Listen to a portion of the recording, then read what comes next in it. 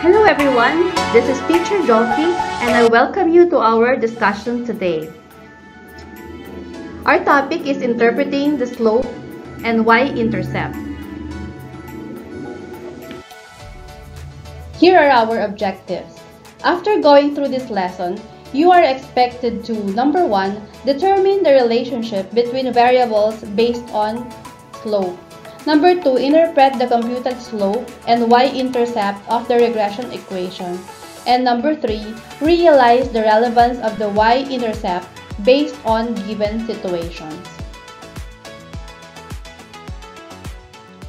In our previous discussion, we have calculated the values of slope and Y-intercept and came out with linear regression equation, which is given by y hat equals bx plus a, where y hat represents the predicted values of y, a is equal to the y-intercept of the regression equation, and it is also the value of y when x is equal to 0.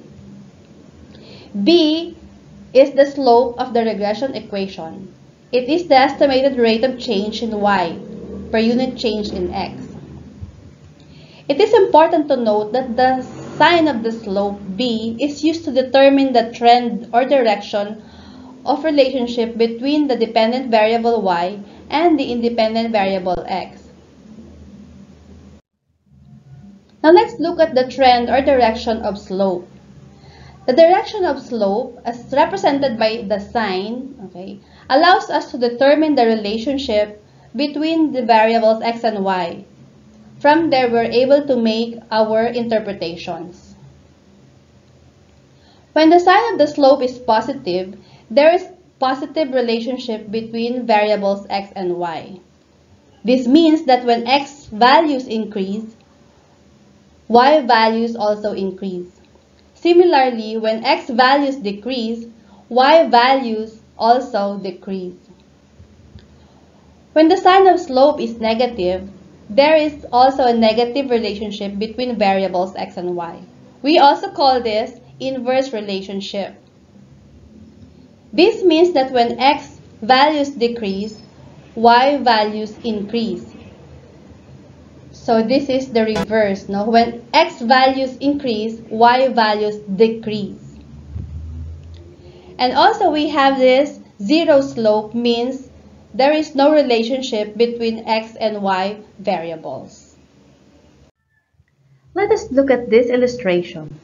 We are given a regression equation and we shall identify the slope, the trend or direction of relationship and come up with our interpretation. The first equation is y hat equals 7x minus 11. What do you think is the slope in this equation? Remember that the slope is the coefficient of x. Yes, you are correct. The slope here is 7. And since 7 is positive, we can say that the trend or direction of our equation is positive. Or we have a positive relationship. For our interpretation, we can say that y increases as x increases. And similarly, y decreases as x decreases. For our second equation, we have y hat equals 16 minus 5x. Okay, you have our slope, the coefficient of x, we have negative 5. And since this is negative, we can say that the trend or direction is negative. Thus, we have positive or inverse relationship. We interpret this as y decreases as x increases and y increases as x decreases. In interpreting the y-intercept, we have to remember that y-intercept is the value of y when x equal to 0. It is the point where the regression line intersects the y-axis. And y-intercept is beginning value or the starting value. To interpret the y-intercept, we should analyze if the values of the dependent variable y and the independent variable x depict a possible situation between the two variables. Unlike the slope, which is easily determined, Analysis of the situation is needed to determine if the y-intercept is relevant with respect to the situation. Okay, let's look at this example. A biologist wants to study the relationship between the number of trees per square meter, that's x, and the number of birds per square meter y. She came up with the equation of the regression line y hat equals 3x plus 4. Let's look at our table here.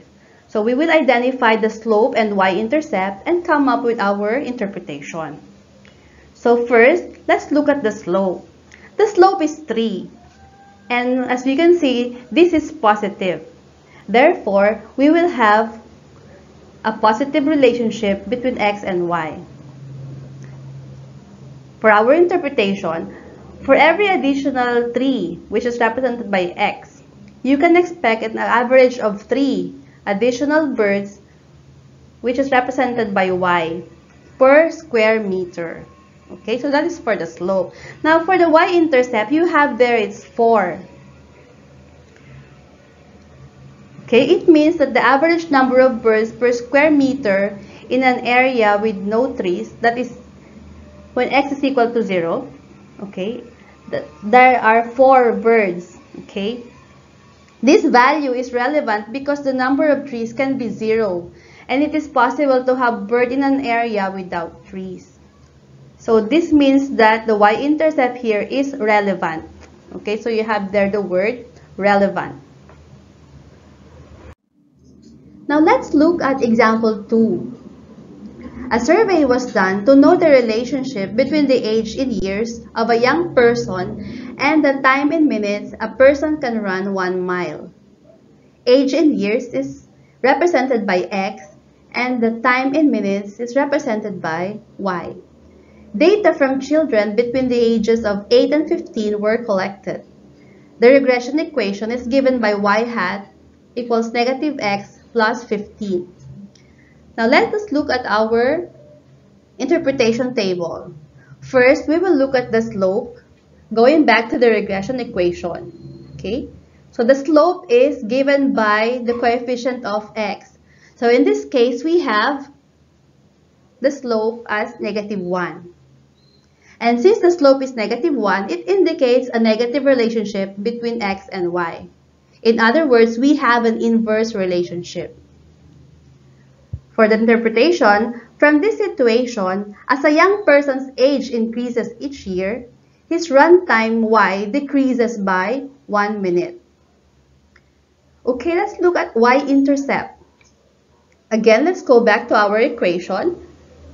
Here, the y-intercept is given by the constant here. Therefore, the y-intercept is 15. Going back to our notes on y-intercept, the y-intercept is the value of y when x is equal to 0. Now, considering our situation here, number 1, let us look at the data from which this example was taken. Data was taken from children whose ages come from 8 up to 15. So x cannot be 0 in this case. And secondly, if we look at our situation, we're talking about the minutes or time in minutes a person can run. Now, if a child has no age yet, that is 0 age, I don't think it will be possible for a child to run 1 mile. So for our interpretation, we have this is not relevant because a 0-year-old child cannot run 1 mile. It is also stated in the problem that the domain is between 8 and 15. The age of a person cannot be 0 then. Thus, the y-intercept is a violation to the problem, but not on the regression equation. In other words, the y-intercept is not relevant in this situation, but it is relevant in the regression equation.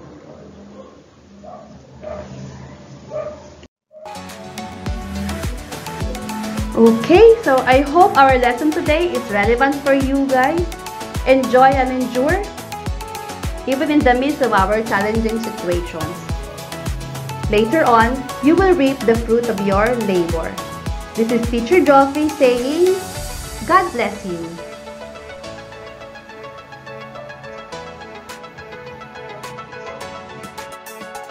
This lesson video is based on the Department of Education Senior High School module for Statistics and Probability, printed by the Department of Education Region 4A, Calabarzon.